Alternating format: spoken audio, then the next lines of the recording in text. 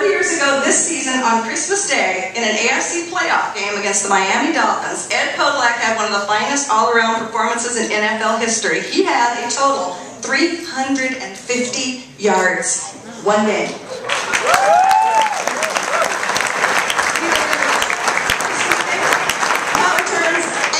Returns. He did it every way you can make yards. It still stands as a postseason record, and he remains the Chiefs' second leading rusher with 4,451 yards, and he's in their Hall of Fame.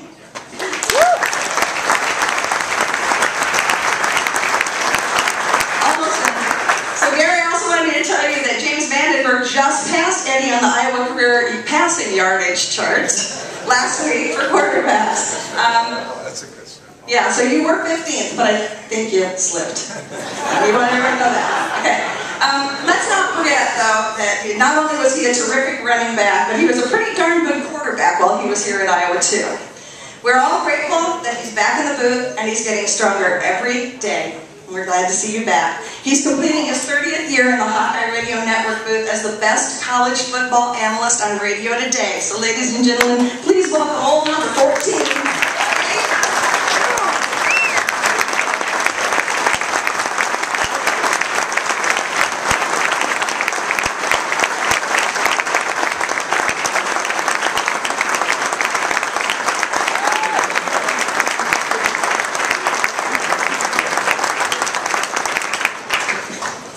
Thank you so much for that warm welcome.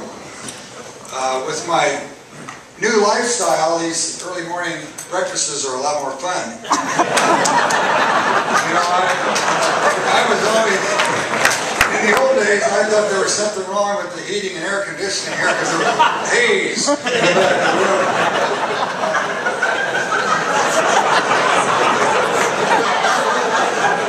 See, everybody can get better in life. It's always a pleasure to be here, and I'm so sorry that Gary couldn't be here today. He's doing great on his battle, and he remains strong and glib, and I enjoy obviously working with him. I'm going to pass him on now to Bobby Hansen here pretty quick, and this is the time of year when he's doing basketball and football. So, you know, during the football game on Saturday, if somebody jumps in the air and keeps running with the ball and doesn't pass it, if he yells out traveling, you'll understand. He's just got it mixed up a little bit. There's a guy that emceed a lot of these breakfasts and was one of the great Hawks of all time, Jim Zabel. And I talked to Jim last night. He said to give his best to the Iowa seniors. He would be way back before you guys joined us here at Iowa, but he did Iowa football games for 52 years, and I did 16 years with Jim early in my career, and I was over at the Quad Cities I called last night, where Jim was from, and when he turned 90, in fact, he's still active, and I do a radio show with him every week now during the season called Sound Off, and I flew down to Jim's 90th birthday not long ago, first part of the season, and I was still in a wheelchair, and we were sitting there next to each other, and I had just turned 64 on September 1st. He turned 90 on September the 3rd, and he looked over at me and said, 64, right? And I said, yeah, Jim. He said, you know, that's the worst age a man can be. And I looked at him, I said, I got to respect your opinion on that, Jim. You're 90. But why would you say that? He said, well, you're too young for Medicare, and you're too old for girls to care. You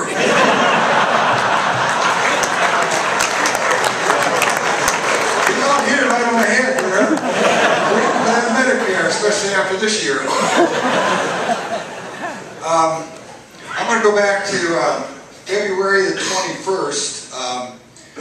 In Scottsdale, Arizona, I was laying in intensive care in a hospital, and I had my cell phone turned on because I was expecting to hear from my two daughters. I had, you know, 2 broken legs and broken ribs and a head injury, and I was in pretty bad shape in intensive care, and so I had my phone on, and the phone rang, and it was Coach Ferentz.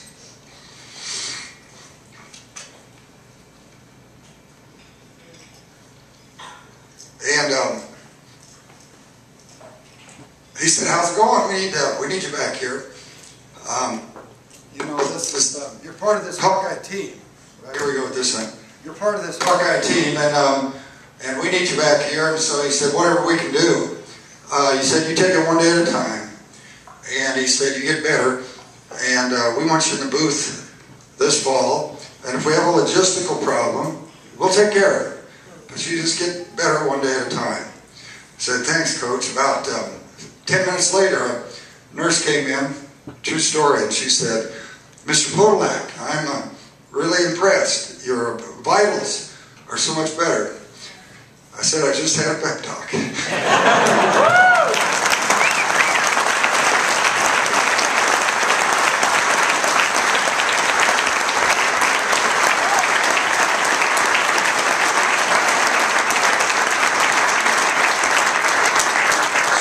Sorry about breaking up, but that's what it meant to me, and that's what this football program means to me, and being able to watch these seniors all year has been a delight.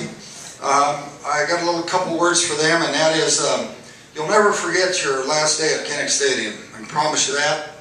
I played in 5 bowl games after my last year at Iowa. Played in the Super Bowl and played that at that time. They had the Chicago All-Star game. I played in that, went back as a member of the Champion Chiefs and played in it. Played in the East-West Shrine game, played in the Hula Bowl game. Played in about 200 NFL games.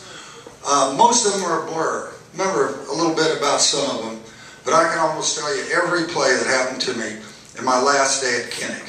So enjoy your day and get out there and bring us home a victory.